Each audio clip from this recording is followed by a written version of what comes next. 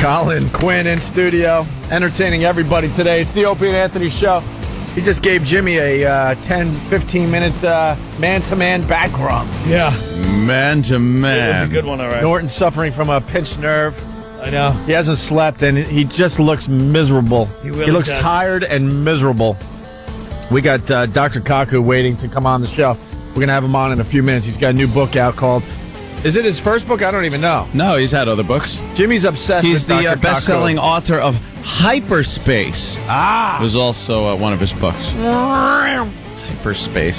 Well, the new book is Physics of the Impossible. I like how he puts theories, these scientific theories, behind some of the science fiction we've had in the past and on TV shows and stuff, and kind of puts it in perspective, you know? Like time travel, hyperspace, things like that. Yes. Not to belabor the old image of Anthony, but can you just see him stuffing his nose in Ray Bradbury to just try to shut out the drunken brawl between his family members? I don't want to feel pain. I don't want to feel pain. I want to be in the time travel field. I want to be able to go back in psychological time. time travel. I want to go back in time.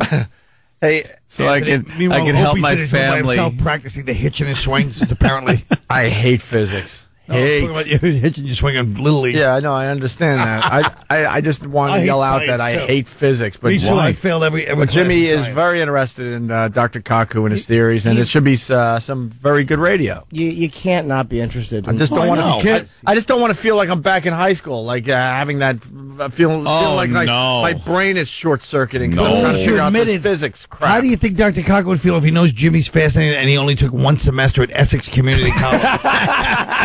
Don't try to. You're trying to play catch up on your idiocy now.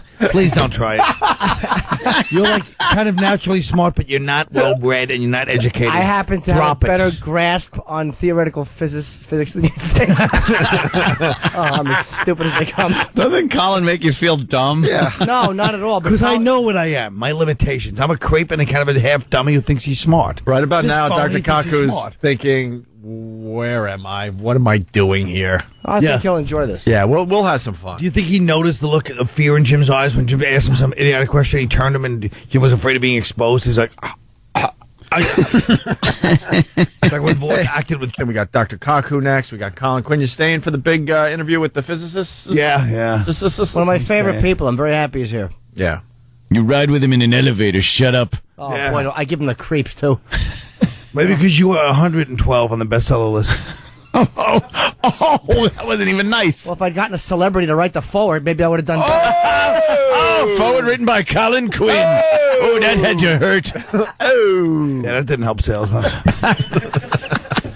Now he's just saying, yeah, you're right. I suck. Opie and Anthony, lots going on. Stay there. Moving right along, it's the Opie and Anthony Show. Colin Quinn in studio. And now we welcome Dr. Kaku to the Opie and Anthony Show. I want to start by asking you how well you did on your SATs in high school. Well, I got 800 in the SATs, and in high school, actually, I built an atom smasher. That's what got me into Harvard. I assembled 500 pounds of transformer steel, 22 miles of copper wire.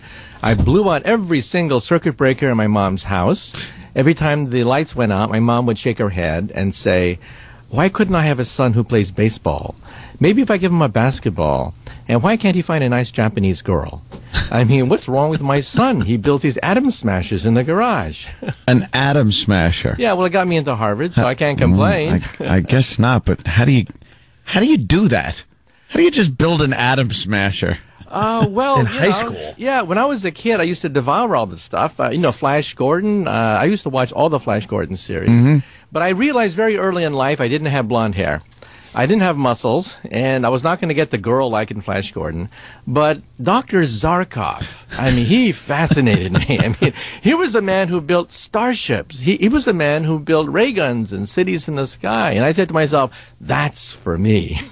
Yeah. Wow. See, Anthony, if your dad didn't get in the way, you could have been Dr. I know. Kaku. I was so You had very into similar science. upbringings, but Anthony's father didn't want him doing any of this stuff. I see. Well, He smashed his yeah. microscope and everything as a kid. I see. Well- The fork in the road, right? Yeah, it was that fork in the road thing, and it was girls and maybe some marijuana, Oh, no contest. and then science, and my love of science, and boy, that was an easy crossroads. I took the evil road. Well, But so many people are interested in science. Look at the movies, right? All the Hollywood blockbusters. I mean, if you like Star Wars and Star Trek, you're going to love physics of the impossible, because I'm a Trekkie myself.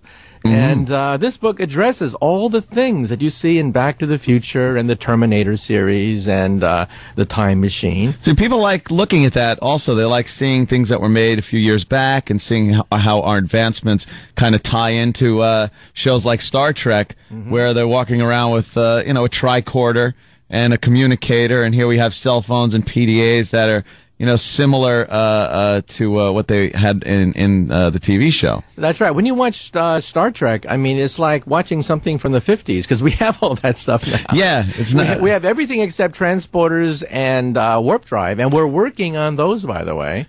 We have cell phones already, and the transporter, we can already teleport atoms now. This has made big news in the physics community. Shockwaves, we can teleport atoms. One day we will teleport Captain Kirk. There's a catch, though. There's always a catch. Yeah, what's the catch? The catch is you have to die going through the transporter. You have to You die. have to die. And, your body is reconstituted, someplace else with the same memory, the same neural circuits, the same genes. And that Captain Kirk over there says, I'm Captain Kirk. But you just saw Captain Kirk die. And so then where'd your soul go? I mean, So is it making a copy? it's making a copy. Like someplace The else. Prestige. Like the movie The Prestige. Oh, yeah. They were making copies of people, yeah. Oh, you saw the movie Jumper, right? Mm-hmm. Yeah, the movie Jumper. Actually, some physicists helped to consult on that movie Jumper. Really? Where you disappear and you reappear someplace else, except in real teleportation, you have to die to do it. It's one of the drawbacks of the program. Boy, that is. That'd definitely be an asterisk that would keep it from signing It's up. like, hey, you got there fast, but... Yeah, death is definitely a downer. But there you are, someplace else. Same memory, same personality quirks, same everything. I mean, who is the real you if you just died and there you are someplace else? All right, so what exactly is, like, the Hubble telescope was built to see the beginning of time. That's and right. It's gotten relatively close, but, like, there's something in the way and it can't see the actual... They want to see, like, the explosion, the beginning of it all. Well, we have baby pictures of the Big Bang now. The explosion itself, we photographed it. Go to the website, nasa.gov, type WMAP, that's the name of the satellite, and we have baby pictures of the explosion. It really looks like an explosion. It's in the microwave region. We can't see the instant, however, of the explosion itself.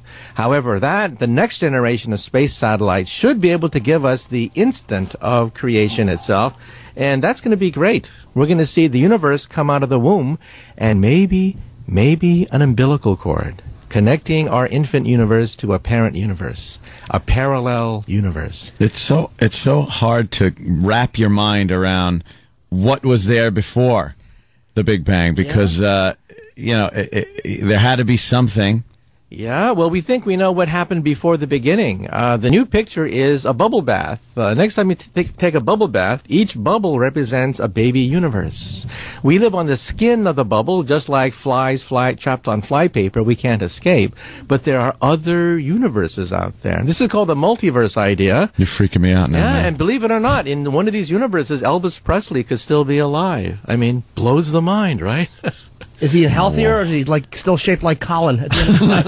Oh, God. See how that hurts Colin when they start poking fun in the middle of a physics discussion? Yeah, What? in a parallel universe. Oh, no, You- Jim. I don't think you really wanted to get me into this, because I wrote down a few of your lines you said to the doctor before you got on Yeah, the they were air. having a little small chat before we got back with the He show, was and Colin was... Jim, if you could have seen, folks, Observing, the yeah. phoniness. Yeah. Norton leaning in the doctor with a bewildered look on his face going, what? I guess this guy's like a fan. Norton starts trying to talk. Here's what he said. Your book's doing well, though, for a science book to be in the top because you're competition. No, what I was saying was... No, that's a direct quote. No, you for missed... a science book to be in the top because you're You competition. took me out of context. That makes me sound like a fool. I was saying is that the book is now number 12 on the bestseller list. I know. Which is amazing because you're competing with a lot of non-science books, and for a scientific Right, book that guys like you, but you kind of the way you were saying it, the tone, non-science books that guys like us wouldn't sully our hands with, Doctor. I mean, 9 science books. Why do you say like your idiotic book? Admit to him that's who he's competing against. There's just a lot of people out there have watched The Terminator. They've watched Back to the Future, and they wonder what happens if you go backwards in time. Right.